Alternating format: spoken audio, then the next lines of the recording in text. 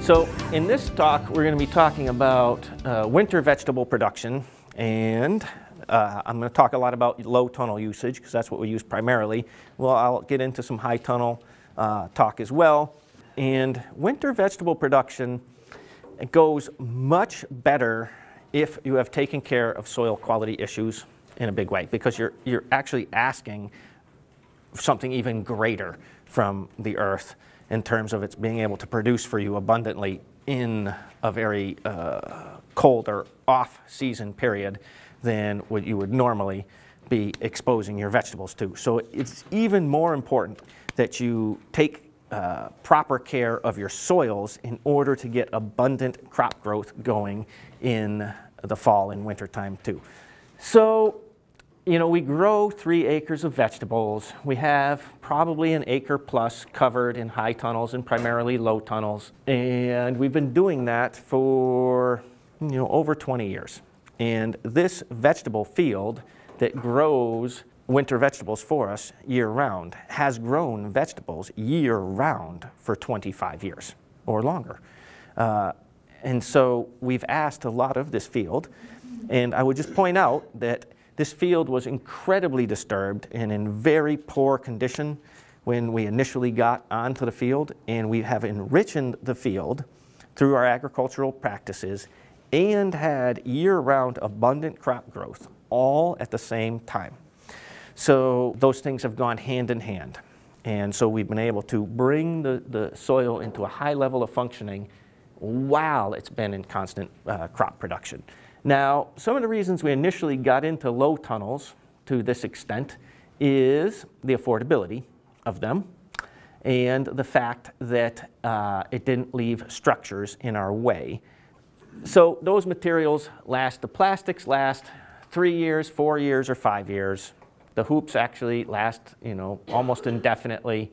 And so you're looking at, if you move that out over, say, 4 years, it's like a $2,000, $3,000 investment, between the hoops lasting for a really long time and the plastic lasting, say, 4 years.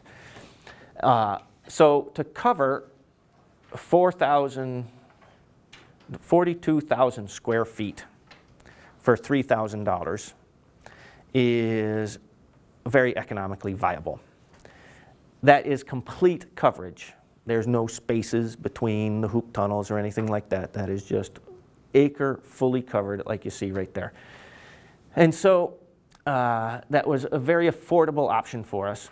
Now, as I came to learn, as time went on, this system ended up giving us much better soil quality than our high tunnel system, because we actually were eyeballing at the beginning whether we should just put the field into high tunnels. However, we kept running into soil quality issues in the high tunnels that we weren't running into in the low tunnel system. And so we started thinking about, well, what exactly is going on with that? And one of the reasons that we have stuck with low tunnels, aside from their affordability and things like that, is that they seem to maintain soil quality much better. And perhaps that has to do with a number of factors, which I suspect are these, where these beds are 3 feet wide and water and snow seeps down in between each of those individual beds, because those plastics are cut in between those beds. And so water and snow penetrates, and it only has to wick over 1.5 feet in either direction to keep the bed fully hydrated. And so the wicking action of the soil seems to be able to give a constant water balance that is appropriate to keep the soil microbiology functioning. So I suspect that is why they are working well for us.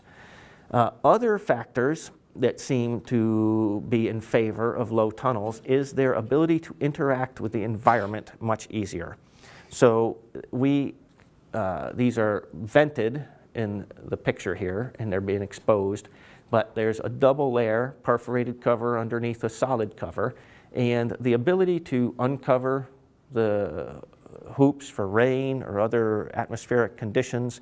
In other words, they interface with the atmosphere much more than our more permanently covered high tunnels. Even though we take the high tunnel covers off for half a year, these things, they'll be uncovered much more frequently for rainstorms or different events. Aeration is more prevalent in these exposure to the atmosphere. So in other words, we can, under a warm period, the solid covers are completely removed, leaving just a perforated cover. So the leaves and crops are very exposed to atmospheric conditions, as opposed to high tunnel culture, which is a little more protected.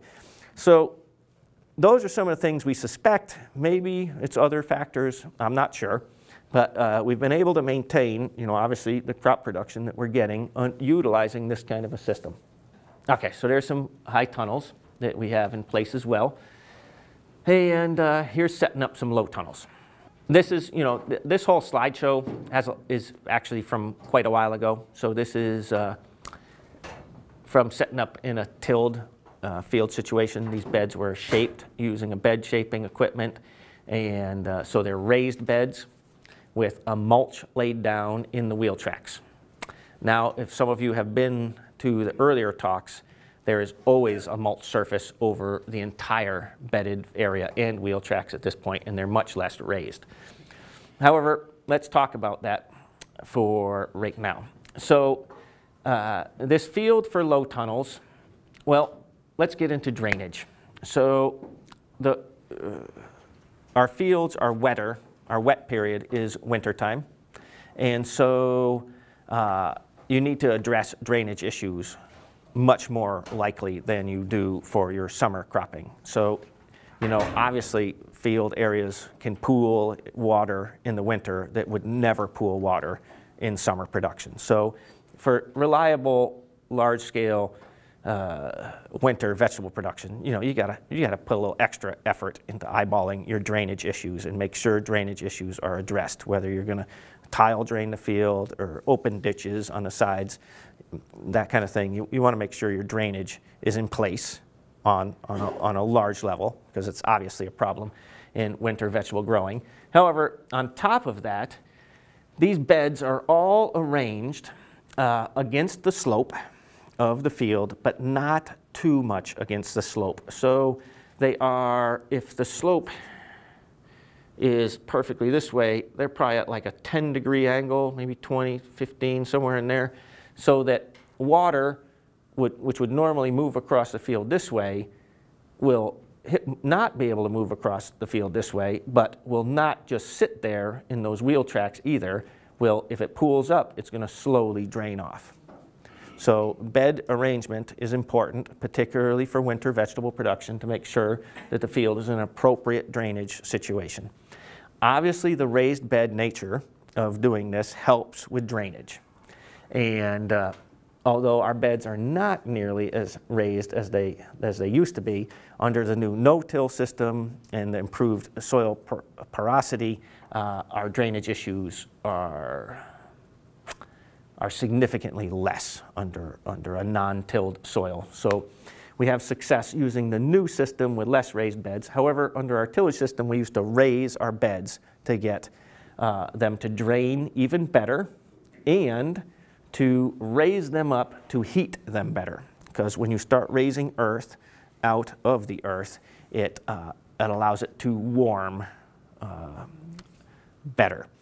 So raising beds, is a useful technique for winter vegetable production. I should also mention that part of the success of this is also the high level of microbial activity in the soil. The soils are so biologically alive, they generate their own heat. So the more functioning the biological system of the soil is, the more it generates its own heat, and the more it can affect the heat inside of your low tunnel environment. Obviously, also your carbon dioxide interchange with the air as the microbes exhale the carbon dioxide into the hoop tunnels as well for growth. So, all right, so there it is bedded, and the mulch was previously laid in the wheel tracks to avoid covers freezing to the bare earth. So, as I said, now the whole surface of the field is under a mulch layer, but in these days, under a tillage system, we specifically put mulch down to avoid excessive freezing of the covers to the ground. And then now you see the way the hoops are getting laid out. Hoop layout can go very quickly. I will discuss hoop dynamics in a minute, but let's just talk about layout, because that's what this picture is about. So the first thing we do, well, first of all, the field is completely standardized to either, all these beds are either 80 feet long or 120 feet long. And that is because all the covers are cut to 50-foot lengths so that they cover a 40-foot bed. So obviously a 120-foot length bed is divided into 3 sections, 40-foot to a section, 50-foot cover. So every bed has, they're all the same covers. Everything's standard, so all covers are cut so that you don't have to mess around with that. So standard bed, width and length. And then the beds are narrow, 36 inches wide. These are worked with cub tractors because narrower beds resist snow load better. So that is also why the beds are that narrow. The first thing we do is lay down the bags, because to move bags onto a field that has wires in it is painful. So first thing you do, you get out there and you put all your bags down on the field. And that is 5 bags on each side of a 40-foot bed. And what are in the bag? Sand or subsoil. Sand or subsoil. So that can all happen pretty quickly. The bags are kept off the side of the field and then moved onto the field. We like to put them under trees and other shady spots in the summertime. And we have a cub tractor with a dump cart that you can load the bags on and bring it out over the field and toss them about. And certainly we do use that, but often we'll just wheelbarrow them out or whatever is handy at the time. And then we set the hoops. And it is faster for 2 people to set hoops if they know what they're doing. It goes very quickly. One person is holding the hoops and pulling them out. The other person sets it on the opposite bed side, and then once it's set over there, this person jabs that one in, takes a couple steps backward, tosses the hoop out to the other person, and so it happens all very quickly. No black plastic. We have darkened the soil through a number of means, and a darkened soil certainly collects more solar energy. So just by the organic matter additions, the compost and functioning soil biology has dramatically darkened the soil over the years. It was a fine sandy loam. Some of it looked like a beach when we first started. And it has now progressed into a very darkened nature. We have artificially darkened the soil surface with charcoal or bone char or humates. None of them seem to give us any greater growth than just the regular darkened soil, but it has been an approach that was taking place in the past. Obviously, this culture is extremely similar to French intensive market gardening, the use of cold frames and the bell-shaped cloches there. Very similar in a lot of regards to that kind of culture. So we've taken a lot of techniques from French intensive market gardening is really what this has a lot to do with. It's a little bit more modern materials using the polyethylene film instead of glass, but really similar techniques. So this is getting into plastics, but I'm not really done with hoops yet, nor am I really done with high tunnels. But I'm going to keep running with the way the slideshow is here, because I'm sure we're going to catch up on those 2 things. So let's talk about the plastics now. Well, the sandbags I'm going to talk about first. Those are 6 mil UV resistant sandbags from rainflow irrigation, and they last for years. Other sandbags, woven ones, and all kinds of different, I've never had long-lasting sandbags except for these ones. Where are they from again? Rainflow irrigation. And so they are very useful, and we use those extensively for all kinds of things on the farm, but particularly obviously in the low tunnel culture. You can see, and I'll talk about, there's a picture later on about the hoops and what sizes we use, so I'm going to wait to talk about them until we get there. But you can see here, this is demonstrating the two-layer nature of what covers we use on the field. So underneath the bottom cover is a perforated, it has holes punched in the cover very thoroughly, maybe every 2 inches, 3 inches, 2 to 3 inches apart. And so that lets a lot of air and atmosphere in and out of the hoop tunnels. And this is an example of venting. Atmosphere is very important for the winter vegetable crops. So we often vent whenever we can, particularly at this time of year when vegetation growth is starting again. So, and I should probably talk about that time of year and growth. So in Connecticut, our low temperatures usually don't get below -10 at this point. You know, some years we won't even get below 0. So that's the kind of region that we're functioning in. We can get heavy snow loads, 3-4 feet, you know, but generally it's gotten warmer, and we're looking at, you know, 0 to -10 most winters. And so we utilize the low tunnels. It's a progression in the fall. So as I said, the field is constantly cropping vegetables. And so what's happening is in the summer, the field obviously has no low tunnels on it. And then as we're moving into fall, usually about like mid-October, and frost is starting to threaten, we start setting low tunnels or using row covers on top of crops. Now, cloth row covers sometimes will support with hoops in the fall in order to keep the cloth up off a crop that might be sensitive to chafing or something like that, but often the cloth row cover to protect the fall cabbages or to protect the fall beets or something like that is just going directly over the crop just to keep the frost from damaging an already grown crop.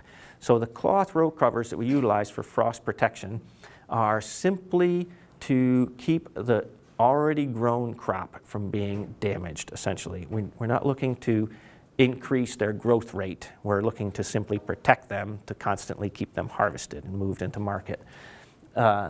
If we're looking for growth in the fall, we start putting on plastics because a plastic will give us a 35-degree heat gain in the sun. So if it's 50 out, it's going to be 85 under the cover. And that is how we will encourage growth of a fall spinach or a fall lettuce or salad greens for fall or a late fall radish or something like that. So if we're looking for things to actually grow and get sizing, and we're going to utilize the plastic covers for heat gain and to keep things moving.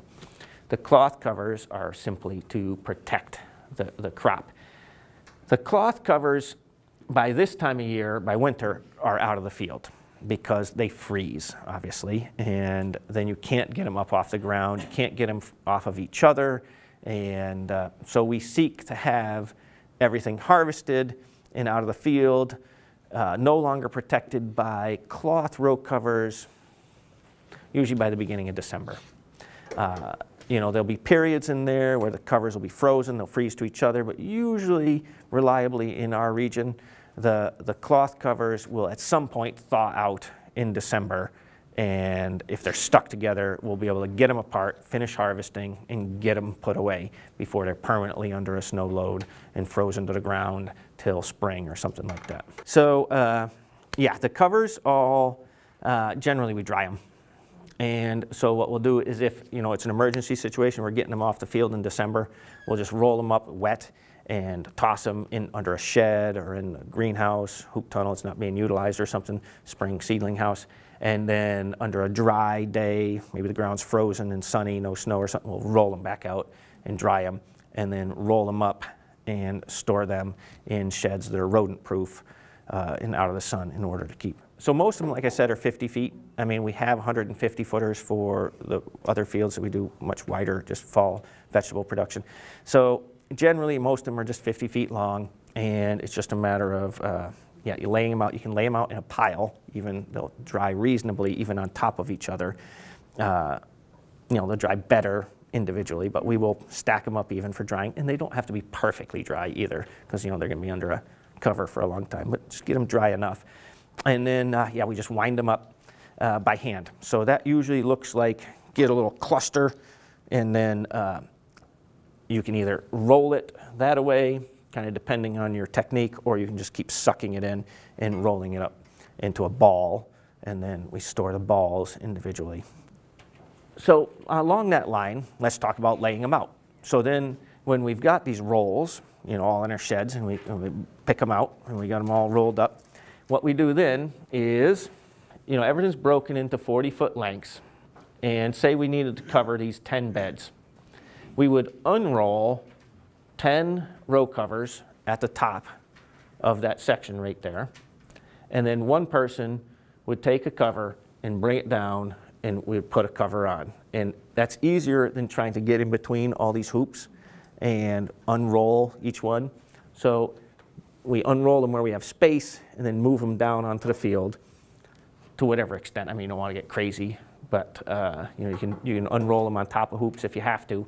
But generally, we like to unroll them in mass and then move them down onto the field.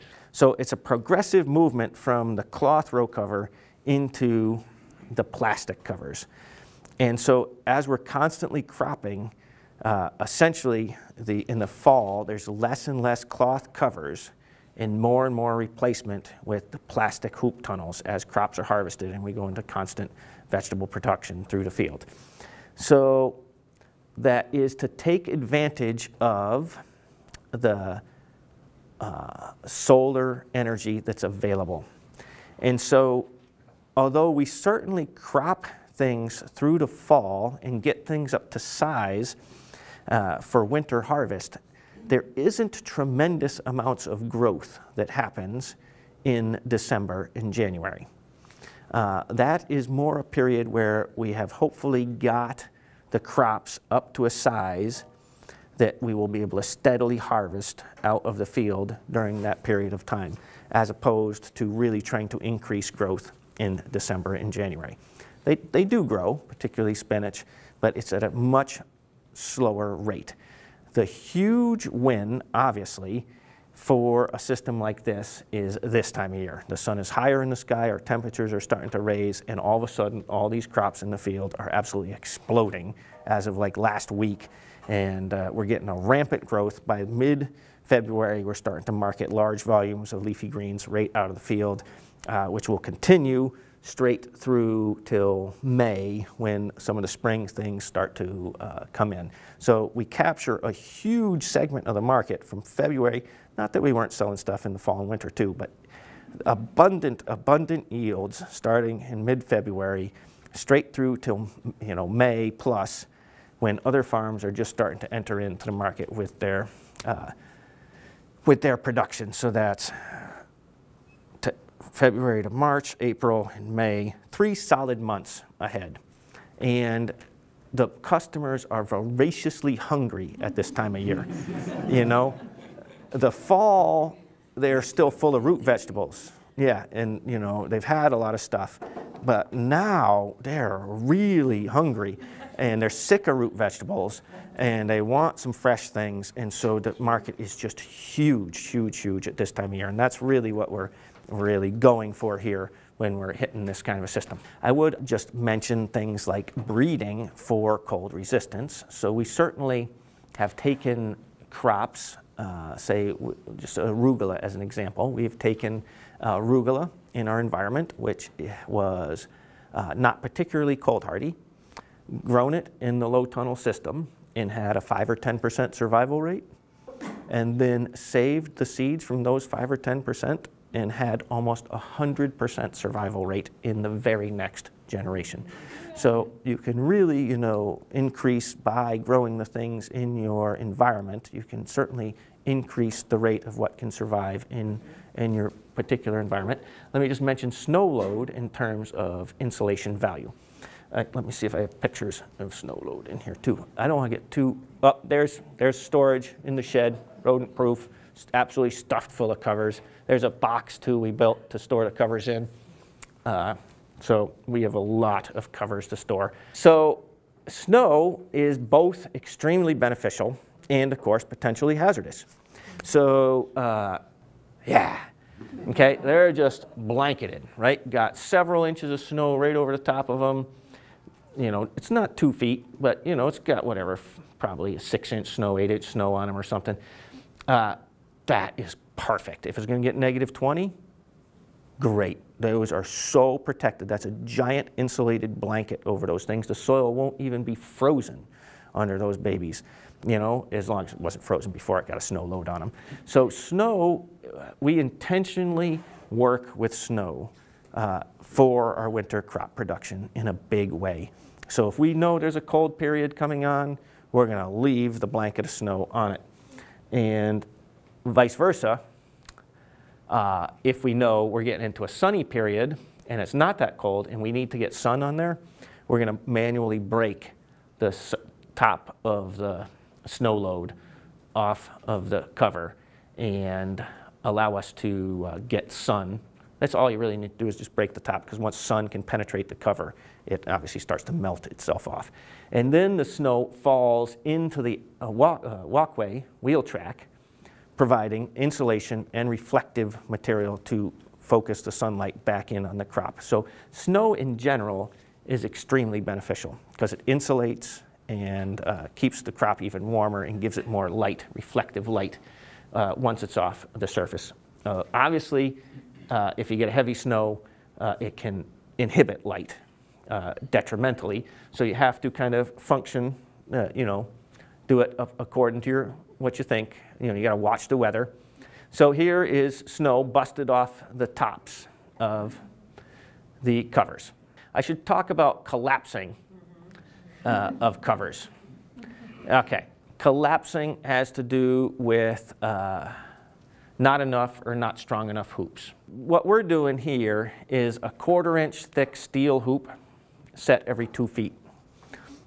And that's good enough for our snow loads. And we can get pretty heavy snow loads because it's a wet, heavy snow down in Connecticut too, often. And that generally holds. You know, we can have little collapses here and there. It's usually not a big deal. If the spinach gets a little smushed down, it might be slightly smushed for a little while, but it springs back once the cover's back off of it. You know, as you need more protection or more strength, you can go with even more hoops. We go with a solid steel hoop so that you can drive it into the ground, like I was saying, with just 2 people, instead of if it was a pipe, which you could use and would have even better snow holding characteristics, becomes more difficult to jam into the ground. So we go with just a plain steel, not galvanized or anything, because some of the galvanized materials are a little toxic to plant growth. So we generally just go with plain steel, 1/4-inch steel hoops from metalworking shops. They're either 12 feet long, cut to 6 foot, although we vastly prefer getting 20-footers cut to 6'8". So they just either snip them or just cut the whole bundle. You know, we'll have several hundred of them bundled together. They just saw the whole pile, or they have giant shears and stuff too to snap them. 6'8" works great for covering a 3-foot bed. So here's some different hoop style. As I said, pipe would hold better, but much more difficult to work with, more expensive, far more expensive. And we used to use a 3/16" hoop, which I believe is that one there. But the 1/4-inch hoop, though they're more expensive, definitely held snow much better. So we've gone into a 1/4-inch diameter hoop. So the perforated plastic is a specialty product, and it comes from Dubois Aggravation in Canada. They're in Quebec. I haven't ever found an American supplier. I believe the material is manufactured in France. The difficulty we have run into with the perforated plastic, I should discuss, is that there's many perforations in it. They run it through a roller to perforate it. Sometimes the punches don't fully get rid of the little hanging chad. And so we have to, we lay it out on the ground, and some batches are perfect, often the batches are not perfect. We lay them out on the ground 50 foot long, and we go through before we separate them, because the chads hang in groups. They punch it through like 4 or 8 plastics at a time, and we pluck off manually any of the stupid chads that are hanging off of those things. So a little drawback there, like I said, it's very small in comparison to the potential for crop production here. So it's one of those things you just got to do. We don't want the stupid little chads all over our fields, so we spend the time and remove them. The plastics are 33 feet wide, and so luckily that is folded on an 8-foot 3-inch seam. So, and that's what we need to cover a 3-foot bed. Well is an 8-foot cover. So you can take sharp knives and slice down the side seams and have your 8-foot pieces. If you're really talented, we can take 3 people and 3 knives and hold them against the roll as another person pulls the roll and another person holds back the roll, and we can slice the whole thing in a constant stream. But that's very challenging. You have to have 5 people working in coordination with each other, and so that is, sometimes it works like really great, and sometimes it's very challenging. And so that's how we cut those. The solid plastics that we utilize are 3 mil greenhouse plastics. And those come in 24-inch rolls, and there's no seam in sight. They fold them completely willy-nilly. Every different one is folded differently. So with the 24-inch rolls, we have to measure what the individual, usually the batches that we get are often similar, but you have to measure it out so that you're cutting on an 8-foot piece, which usually requires, they're on a bar on 2 sawhorses, and usually 2 people have to be underneath the plastic with the knife held at a certain place as the plastic is being pulled and rolled off, which actually goes very quickly, but again is an acrobatic event. And so that's how we cut the plastics down to 8 foot wide. So here is snow between the hoops, which is just perfect for holding the covers down and insulating. So obviously winter winds can be a concern, and so snow is a great help, as is rain, to holding down covers. We have there's a pond at the bottom of the field there, and we can get a lot of wind across the bottom of the field. So, but this whole upper section has all got a giant evergreen windbreak that is very useful for keeping the wind to a minimum. Here is melting snow coming off of the low tunnels. This is close to a perfect environment here. And this is an example of having a tremendous amount of snow and still being able to pull the cover out, harvest the crop that's underneath there, and then smush the cover back down and recover it. So that's what just happened right there. So the plastics, they're slippery. They don't freeze to the soil, especially with the mulch surface on the soil. And you can always slide them out. Sometimes the bag will be frozen to the earth. You got to kick it or smash it with another sandbag or something. But essentially, we never can't not get in if we absolutely have to. So that is what the scenario looks like. But again, we're not looking at marketing heavily in December and January when we usually get these kinds of snows. And usually by February, that's when we want to start marketing. And we've been able to get significant crop growth going through that period of time. So here's examples of just going through the field and just knocking the tops off. This was done with snow shovels. We take snow shovels, we round off the corners so that they're not sharp. And we make sure it's a very smooth plastic shovel, and we just knock the top off with a shovel. We don't use it to shovel snow. It's a special shovel that is kept just for knocking the tops of the hoop tunnels off. Obviously slightly labor intensive, but people are looking for things to do in the winter. And they get right out there, and so do I. And this is obviously profitable, and that's why we put the effort into it. The human effort required to do a little snow knocking off compared to an acre of high-value leafy greens brought through to market at a time when there is nothing else on the marketplace is a very lucrative activity to do. So it requires effort, finesse, details, and however, there is ample reward.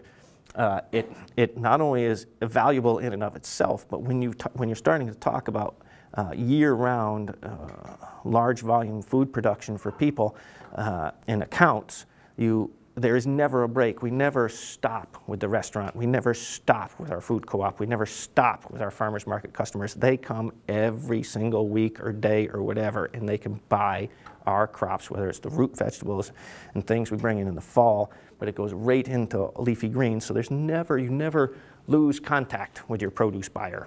You know, you're always in constant contact, and it's a stream of sales they're looking for consistency. The customers are looking for consistency, and the more consistent you become, the better you secure your market.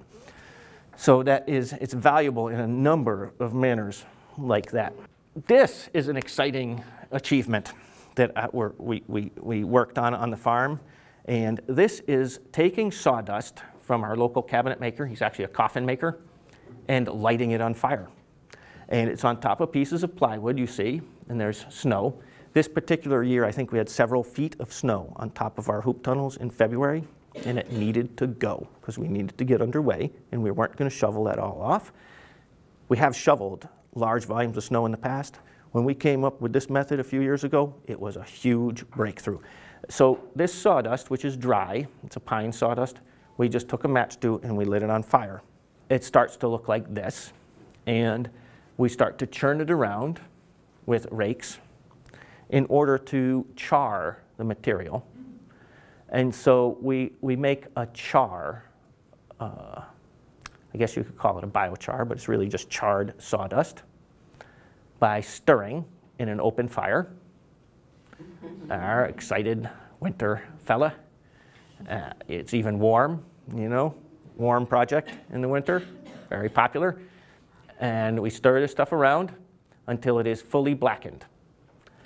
Obviously, we're doing it on top of plywood so that we can then, you know, it's getting more towards finished now, more fully decomposed. Obviously, it's a little hot, your face gets red, and we have longer rakes as well on poles that we utilize.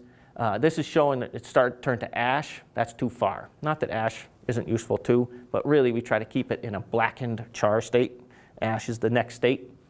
And so that's just about finished. So the next step is, once it's finishing up and the flames are pretty much extinguished, once it starts moving out of char and getting more towards an ash scenario, by the stirring, we scoop it up and we toss it into 55-gallon barrels. And then we add several other ingredients to our slurry, which is now a slurry of sawdust char. We will mix in, particularly we've used humates, but generally we only use those because we had extra around. Our main ingredients that we use are sea salt and molasses, both of which were fertilizers that we utilize in our regular fertilizer program. We use a lot of sea salt, and we use a good amount of molasses too. So just regular agricultural sea salts and molasses, very useful fertilizers that we already utilize. Use humates, we've used coffee grounds. And then we hook up irrigation pump, high pressure pump, and we got a hose line, suction line with a screen on the end of the suction line, 1/4-inch mesh. And then we fire up the pump. One guy stands at the pump side, making sure the slurry feeds through the screen with stirring, and the other guy goes out with a large hose, 1-inch hose line, and just sprays down the acre of low tunnels with a slurry of sawdust, salt, and molasses. So you're spraying it on top of it? Right over the plastics, straight over the acre. The perforated plastic or the solid? It's under solid plastics. And you know, obviously, once we get in, I should have mentioned that. So I'll talk about that after I finish with this. And that melts snow we got the idea from the road crews because they're piling down molasses and salt on the roads. And so that's what it looks like. That melts snow so fast. Like one year we had like 3 or 4 feet on top of the covers. Within like 2 or 3 days of sunlight, it was just sheer. No snow anywhere on the field, completely gone. The snow didn't even leave the fields for the other producers till mid-April that year. And we were in full tilt production by early February. I would say for an acre, we probably sprayed 50 pounds of sea salt and probably like 10 or 15 gallons of molasses. Now, let me get back to talking about the management of the covers. So what happens is, in the fall, we're still venting the covers. We can start off with, and we often do, just perforated, okay? And then, but often we'll get the solid on there pretty quick because we are looking for increased rate of growth generally. Okay. The perforated is going to give you an increased rate of growth. They're useful because it's like a cloth cover in that it cuts back the damage of the wind on the crop, but lets through more light than a cloth row cover would. So it's useful, and it's more useful than cloth covers for encouraging growth. But it doesn't give you the heat gain of putting a solid cover on there where you get 35 degree. When did you seed all this? Usually there's a stick there, but with spinach, we never stop seeding spinach straight through the winter time. So spinach, we start seeding as soon as we see chickweed and dead nettle germinating, which can be anywhere from late July to late August in our region, depending on the summer temperatures. So obviously spinach doesn't do well under too hot a soil condition. If we're pushing it, what we do is we take the spinach seed and we store it in the freezer, bring it out in August, seed the bed in the evening, and immediately irrigate it. And we'll get a better germination by introducing a frozen seed with a cool water in the evening to spark an early spinach seed germination. And then we just never stop till probably our last seeding of spinach is in the beginning of May. So it's just a succession, because spinach is a huge high value crop. It can be sold in salad greens, it can be sold as a raw vegetable for eating, and it is a very popular winter vegetable for eating. So of winter vegetables, spinach is probably close to #1. The salad green sales are probably higher, but it's very close in value to salad greens and is easier to grow than a lot of the salad greens. So spinach is a huge crop for us. And so we do these successions. The earliest successions, those August seeded ones and maybe even September ones, are generally terminated towards Christmas time or so, because they're kind of overgrown and get a little lanky by then. However, anything seeded in October on for spinach is overwintered and will continue to produce an abundant crop growth in the spring. However, it needs to be backed up with successions in November and December, maybe January. We didn't get into them this January. It was pretty frozen solid, but we're certainly doing the more spinach seedings now. And so it's pretty much a progression. And the thing is about low tunnel coverage and high tunnels for that matter is that the soil essentially rarely ever freezes. And so when a crop is done, we just simply put the next crop into place. So it's a constant turnover. So if your fall radishes are harvested out in December, in goes the spinach. Let me talk about atmospheric management. So essentially, as I was saying, fall can start out just with a perforated cover. Then we can move into a solid cover to increase rate of growth, but we'll be venting the ends of the beds often, especially if it's 60, 35 degree heat gain. 95 is too hot for most of the crops. I mean, they can handle 85 if it's 50 out. You start getting into the 60s on a sunny day, we start opening covers for sure. However, what happens is as the season starts to cool and we lose light, the growth rate starts halting in December, and we need to vent less we vent for a number of reasons. You vent to let out excess heat, but you also vent to interchange atmospheric gases. And as the plants go dormant in December and January, there's much less need for interchange of gases. So generally, by the time we're getting heavy snows and really cold temperatures, the covers are essentially just stay put for a couple months often, unless something dramatic happens. And then now this time of year, we're starting to, mid-February, early February, depending on the weather and conditions. Now we're getting back into venting the covers and letting the atmosphere exchange as the growth rate is starting to boom. So the dormant nature of the plants during those months means that we can do a lot less venting. However, once rampant growth kicks up, then we've got to start introducing atmospheric gases. And how we handle row covers is they're laid out in 40-foot beds for a big reason, and that is because two people can throw a 40-foot cover over a bed reliably quickly. And so if we need to go into full vent, which is full removal of the plastic cover, two people on each side of a 40-foot bed can pull that plastic out, and usually they can just kind of shimmy that plastic and plop it over without ever having to walk down and pull a sandbag off the cover. Sometimes it'll get weird and you got to get out and you got to move one, but pretty reliably you can just go snake it back and forth to the fella, doink, toss it over. Every time, the covers are always removed from the same side. So you start, you got your top bed here, you start in one bed down and you part the two covers like this. And that side is always removed. And so what happens is this side is always secured. And so it's the same routine. When it's time to recover that bed, the two people, so you can just cruise right down, right? So say you're in a period where it's sunny and it's likely to be sunny more, you're going to do venting, maybe it's got some rain coming on. You would simply, not windy, nothing threatening, but it's going to be cold enough, you want to protect your crop or something, the two people just move down the field, pull the cover over, only secure the ends of the solid plastic so that tomorrow you can just simply unsecure it. You don't go down and put down all the bags. So depending on the time of year, there starts to be less bags securing, and it gets easier and easier to work the tunnel. So you paying attention to the weather, you start making it easier and easier on yourself. If you're getting a windstorm and it's going to be 20 out, you need to get back out there and put the sandbags back on the covers and keep them secure.